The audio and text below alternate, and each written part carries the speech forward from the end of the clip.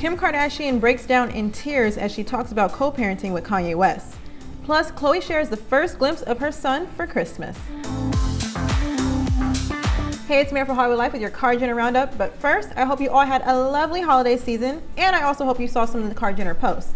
But if not, let's jump right in. Starting with Kylie Jenner and her mini-me, Stormi Webster. The beauty mogul and her 4-year-old daughter adorably matched in mugler dresses for the annual Kardashian-Jenner Christmas Eve party. Kylie posted a selfie of herself in the dress, which you can see here. And she also showed off some more flicks from this day with Stormi as they both wore champagne-colored dresses decorated with black lace. If it's one thing the Kylie Jenners are gonna do, it's pop out with some cute mom and daughter duo looks.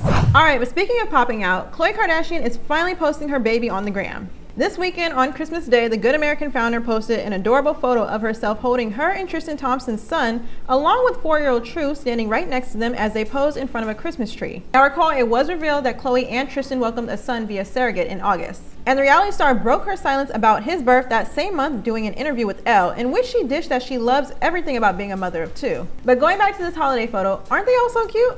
Head over to the HL site to see the family of 3 for yourself.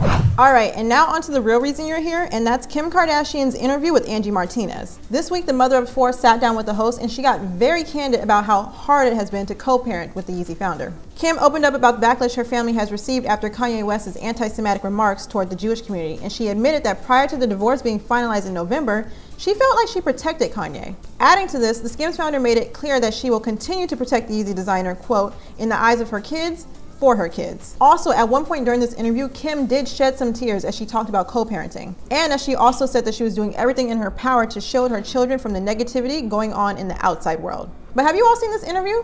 Let us know what you think in the comments. And you know what to do. Make sure you stick with us for all the latest news on your favorite celebs. And don't forget to follow me on social media at Amira Borders. Bye guys.